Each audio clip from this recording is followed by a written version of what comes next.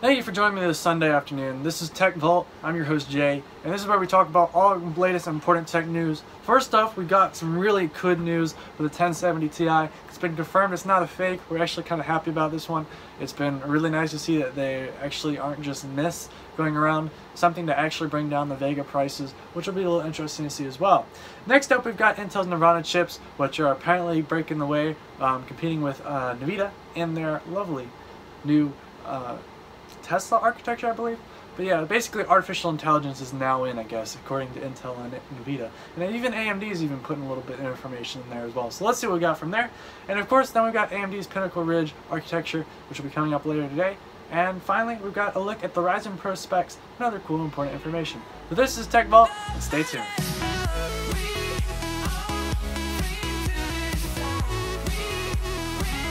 So the biggest thing everybody's been trying to figure out is, these new 1070 Ti's, and I almost said 1080 because that's what I keep thinking in my head, because everybody's sitting here going, well, 1080s just came out a while ago, and they're not necessarily going to compare it up to a 1080 or a 1080 Ti, but they're actually going to do a pretty good job of slicing the market where Vega actually slipped in and was able to get a lot more purchases. So now you're probably sitting here going, well, why did Nvida decide to make this? And it might be an obvious question for some people and not so obvious for others. So basically, as you guys know, Nvida wants to make money as a company, kind of given.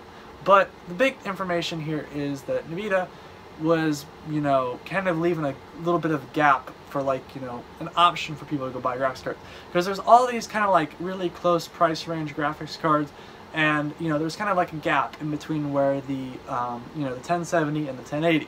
And that's where what AMD actually exploited. They went through and they actually put a graphics card in there, and that's what the Vega cards are really stealing the market for. And so Nvida kind of decided, they're like, hey, we want to get something in there so that we can make a little bit of money off of that as well. And so what happened was, a lot of people kind of have decided now, and that they were going to go with the AMD cards, and so Nvida kind of put a card in there to get some specs off of it and get some profit margins off of it now. But now y'all are wondering, well, they decided to make this 1070 Ti, but what's the point, and how's it going to compare? Well, it's actually going to come pretty close in specs to 1080, but still leave enough margin that it's kind of an option. And now you're probably also wondering, well, why should I care about this 1070 Ti, especially maybe if I have a 1070 or I have a 1080? And the big thing is, maybe you're looking to buy a computer, which would be the most practical option of those, is you might be looking to buy a computer, and it might end up that this card might actually bring down prices of a lot of different graphics cards. We're probably expecting to see price drops all the way up to the 1080s, 1080 Ti's, and we might even see some price decreases down in the 1050s, which will be interesting to see. So the next up, we've got Intel's Nvida chips, which are basically, Intel's been trying to compete with Nvida, which I think is kind of funny, because I've always thought that Nvida and Intel kind of had like a partnership, because usually if you get an Intel processor, not always, but you usually get a Nvida graphics card. But now they're kind of picking up the heat, I guess, against each other, which I don't know if is a good or bad idea. But apparently, Nvida has been working on its Tesla architecture, which is kind of like a new graphics card. I don't want to say graphics card because it's not really what it is. It's more like a graphics accelerator. It's really hard to explain, but basically it's like something that acts kind of like a graphics card. It's got onboard RAM and stuff, but it doesn't actually output video. It's more instead of something that's like, it's really hard to explain. It might be best for you guys to see the picture over here, but it's really hard to explain because it doesn't actually do graphics. It kind of does graphics stuff, but it doesn't. It's basically like another processor on the computer, kind of, to simplify it. It's like another set of computer base. It's like another computer basically on the computer. Well, that was a mouthful. But basically, Nvida has kind of been working on this architecture, and now Intel wants to get in there because they think that that's obviously a good place for them to go. So they're working on kind of like a similar thing, and basically there's a lot of bit of competition in there. Next up, we got AMD's Pinnacle Ridge. So next up in the lineup, we actually have some of the future processors AMD is going to be releasing, and Pinnacle Ridge is basically going to start us off in 2018 for what the new, perhaps Ryzen 2 processor will look like. Now, first of all, I want to make something very clear though, that they have not even released the Ryzen Pro processors yet, and they will be coming out soon, if not already. So just the point is, just be in mind that this will probably be the dubbed Ryzen 2, or another name, but that's what the internet most likely thinks, so that's what we're going to go off of.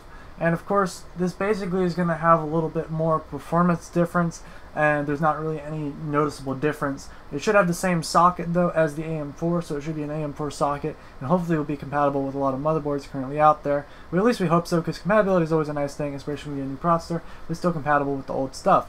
And then finally, we've got a look at the Ryzen Pro architectures, and we got a look at all that kind of stuff. So first off, let's take a moment real quick to talk about Ryzen Pro. If you guys don't know, basically AMD has kind of decided they're going to go through and make another kind of more powerful version of some of the processors we already have. I personally have a 1800X in my computer, which is not this one obviously. This one is what I use for my videos and scripts and such, but it's actually sitting over there. But basically, the architecture that they're kind of tweaking and modifying is actually going to be a little bit more for professional use and not necessarily for gaming, which surprisingly for me, I was really expecting them to, you know, these specs to kind of be the same, because obviously it's kind of like the same processor, just tweaking a little bit. And there is a good difference in specs, but they're not making a 1800X, they're only going up to the 1700X. And it does perform really close to the 1800X, but they didn't make one, which I was a little disappointed, because I think that would have been really something cool to see. But then again, it's kind of good because it only leaves the top of the market still for what I have in my system. The other thing though is these new, this new processor is actually going to compare pretty closely. They've actually set it to line up with a lot of Intel's current processors, or not current processors, they're not latest, but the most popular right now. And so like the 1700X is actually going to have, or 7700K is actually going to have something to compare to, and actually be around the same price, which will be interesting to see, especially because when you get 8 cores at 16 threads compared to 4 cores and 8 threads, it's really interesting to see the performance differences in those as well. But I hope you guys enjoyed this video. If you did, make sure you guys check out down below on the channel. And of course, also stay tuned. Tune in tomorrow. I hope to see you guys right back here tomorrow for some more tech news, and of course get up to date on all that's going around in the tech world.